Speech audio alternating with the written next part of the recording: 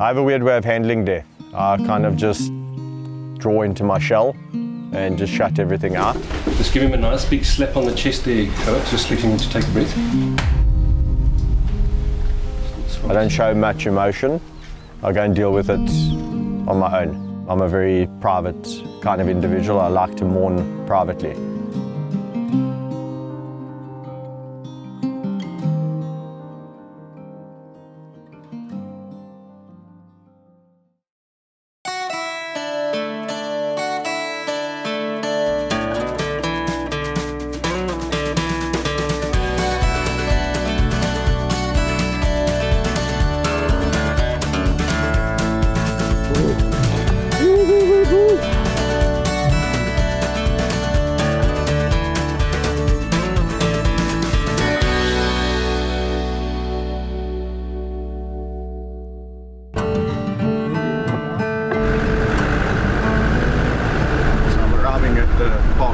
Earlier than usual.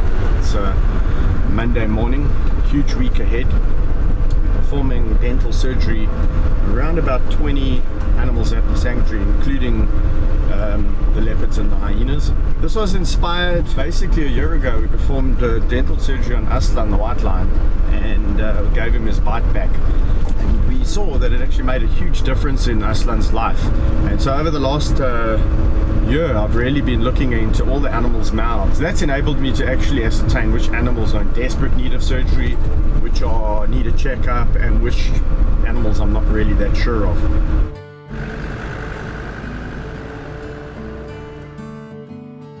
We're here at the place where it's actually all going to take place. It's our little operating theatre. Lekker, hoe gaat het? Louis. Nice to meet you. Good. So this week we have got a number of animals that we need to look at, but we also have a good team that we've assembled. You always plan to try to do everything you can in one go, because you cannot catch, immobilize, trap those animals too often. A, it's work intensive, B, it's not good for them. We said, okay, we've got several lions here, most likely we'll have broken teeth, and they can be whether root canaled or extracted. So the packing that we brought with us was exactly that, a lot of equipment for doing root canals of different sizes for extractions. Dr. Steenkamp had some ideas, and one of those was to duplicate the theatre, have two tables. As the one goes down, gets stable, then we can go and fetch another. So we get normally one case that's quite bad and one that I think is not so bad. We split the week up into doing lions first, then the leopards and the hyenas. Always a little bit of anticipation, a bit of nervousness on the first day. No matter how many sort of lions or animals you've anesthetized before, there's always a bit of nerves that go, and I think that's quite a good thing, you know, just getting us started. Once we get going, I think everything will ease and we'll relax a lot more. When we did Aslan, that opened up everyone's eyes to the importance of dental health care, because one of the comments that stuck with me was one that Gerard made, Dr. Steenkamp. He said to me, just think about a human who has chronic tooth pain. Then they're not pleasant to be around. And so just imagine these animals. Sure, they've got a higher pain threshold. Sure, they learn to cope with it. But nevertheless, if we've got the ability to make their lives better by fixing their teeth, why not? Okay, so we don't obviously need everyone and sundry to go up there.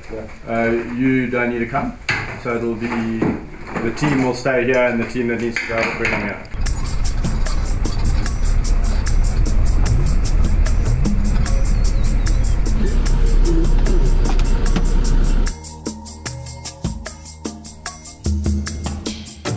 No, just going to go around because it's going to be very difficult for him to dart through the solid door. Yeah. Okay, go.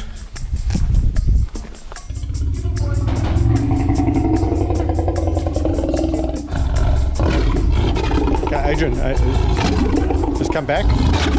Come back. Oh. Yeah, boy.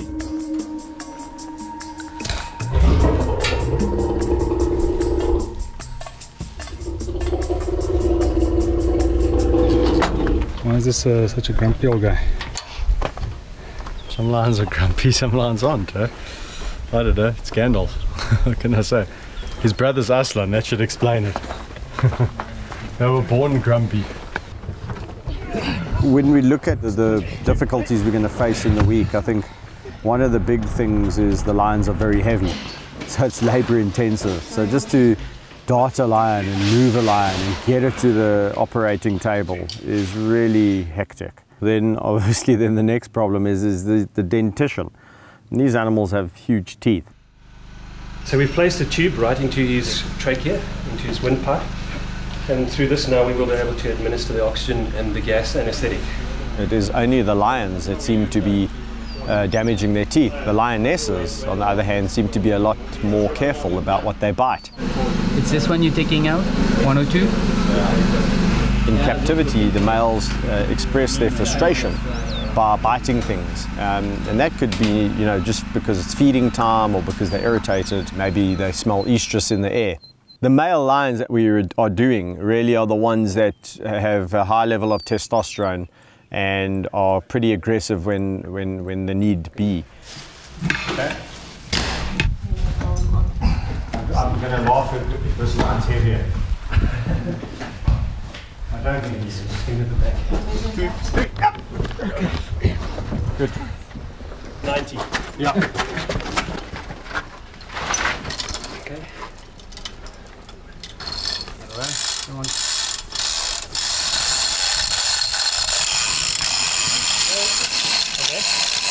Off the ground. 201.7, 201.35. Okay, 201.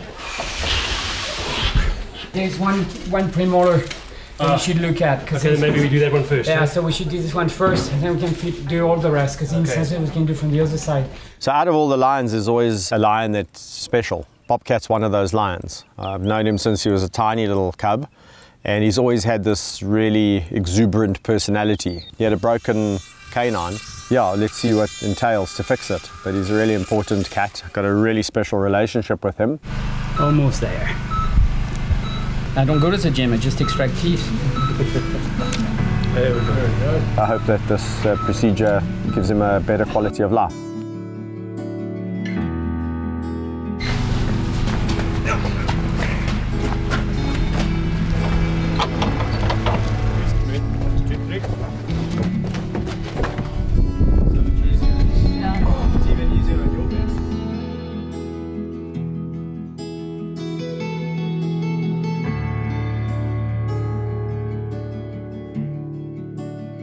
Long day.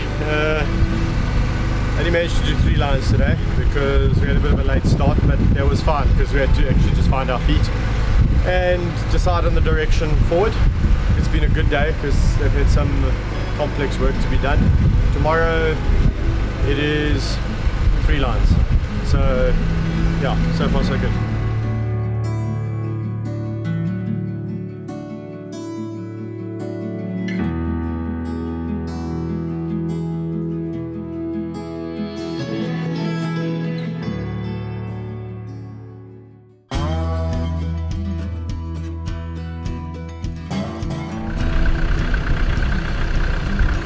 Today we are going to be anesthetizing a very special lion. His name is Tao. He's coming on 18 years of age, so he is elderly. And obviously the hot weather that we had yesterday wouldn't do him any good. So very thankful for the cool weather and very happy to see Tao really get his bite back. Hopefully going to find Tao. In the big enclosure now, so found them first, and he's quite old, so whether or not he can still jump in the back is another question.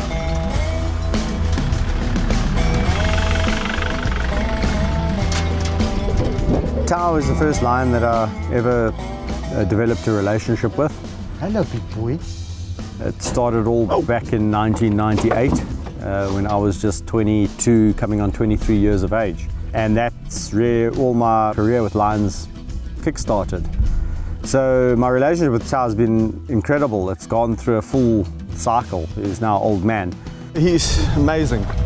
I mean, Tao hasn't loaded for about 2 years. I have left him, you know, I just walk him because it's easier. It's easier on the girls. So incredible. Really proud of him.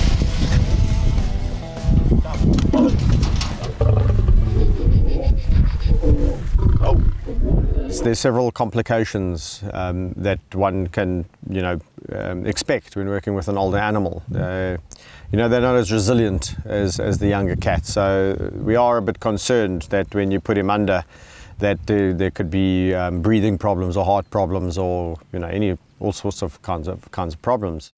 The one thing that makes me more nervous than anything is those things I can't control, and that would be part of the anesthetics that makes you humble. Yeah, we can feel the hot breath coming out. I mean, the worst thing that can always happen is losing an animal under anesthetic, or something going wrong like that. That would be absolutely a disaster. But fortunately, those kinds of cases really are few and far between. We've done this a few times, and so you just got to trust yourself and the experience that you have. There's always the trade-off as to what do you do? Do you not put him under anesthetic and leave him with bad teeth, or do you take the risk and give him a better quality? He's old now. You can see his muscle tone is not as good as it used to be. You can see he's very thin. The ribs are showing a little bit of gut. 206 worn, like attrition. Just hang on a second, just quiet for a second. He stopped breathing. Oh, that's all okay, yeah?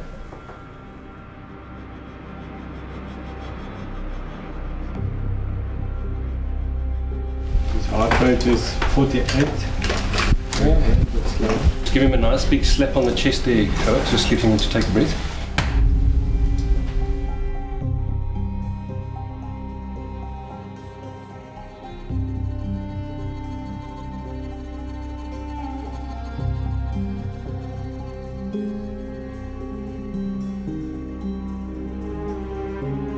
I was lost for words, really. I thought to myself, is this it? Is this how I say goodbye? It's not a very nice way. It's not how you'd imagine it after a 18-year relationship or so.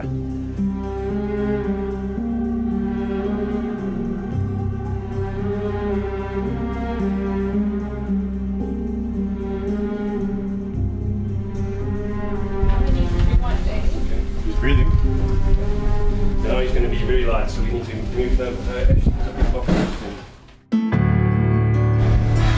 We just had a moment there where, just as I was about to connect him up to the oxygen, he just stopped breathing for a lot longer than what I would be comfortable with. I mean, being an older lion, he can't afford to go without oxygen for a period of time, for a long period of time, anything that's necessary. So I've actually given him an antidote now, which does mean that he might become quite light.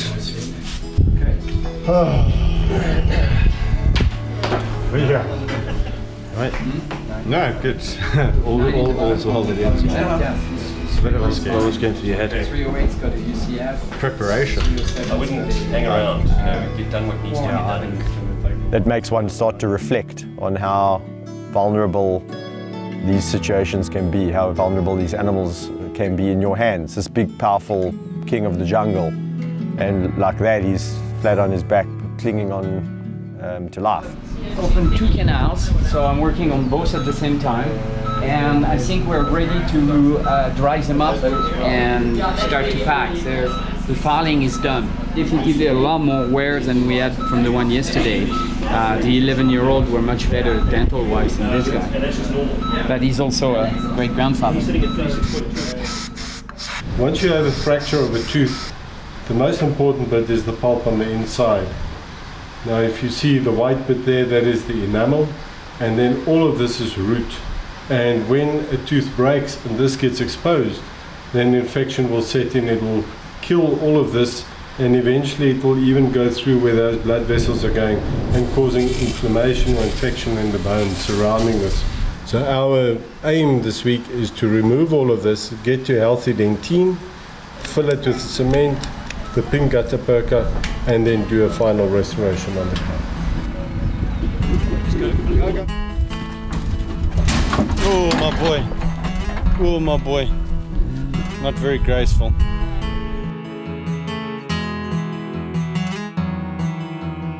I think that whole adrenaline kind of rush, that emotional drain, the rest of the day I was just mentally and physically exhausted.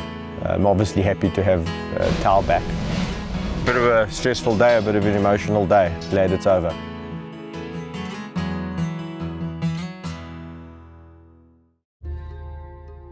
it's nice to be at the tail end knowing that everything's gone so well. It'd be good to have a look and see how Aslan's doing.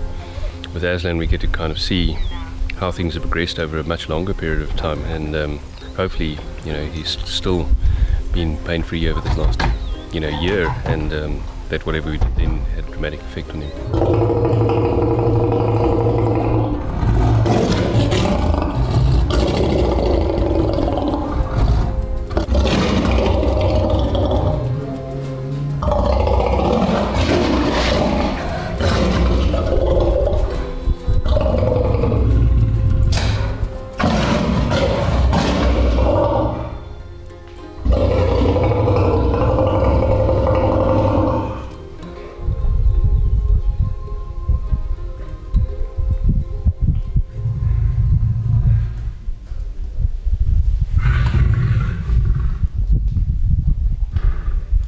With 10 out of 10, eh?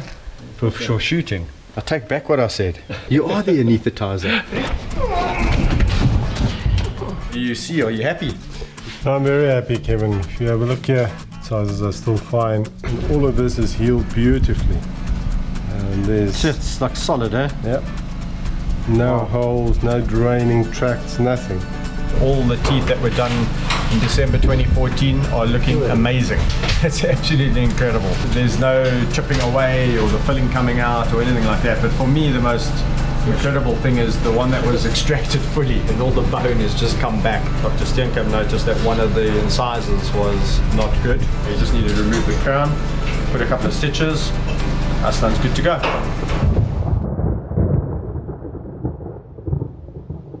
Pretty much finished with Aslan, but what's happening is we've got a pretty nasty storm coming, and we don't particularly want to be taking Aslan back on the back of the bucky in the rain. So we're just trying to get these claws done here. It's just quite puffy and smelly, eh? Getting all kinds of greasy discharge stuck in there, hey?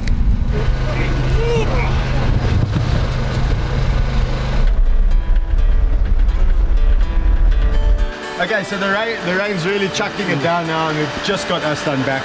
So pretty chuffed about that. Glad Aslan is okay. He's busy recovering. As soon as he pops his head up, we're going to close the door and we're going to be off.